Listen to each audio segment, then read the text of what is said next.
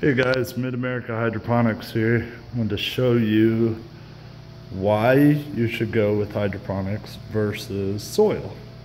And this is Miracle Grow Organic Choice Garden Soil. It's the high dollar stuff actually that you'd pick up at Walmart or anywhere else, really.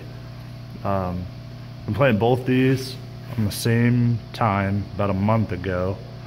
Actually just short of a month ago. It was January 8th and today's February 2nd. They're Better Boy tomato plants.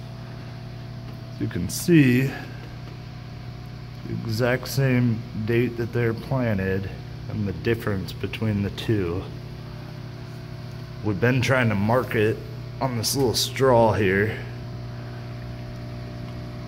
Each of these lines is 1 day's worth of growth. It started about half an inch. Now we're getting an inch a day in growth. And we're using the general hydroponics. Show you the roots down in here. You can see, doing good. Deep water culture. We sell these. Just the bucket comes in like a kit right here, like this.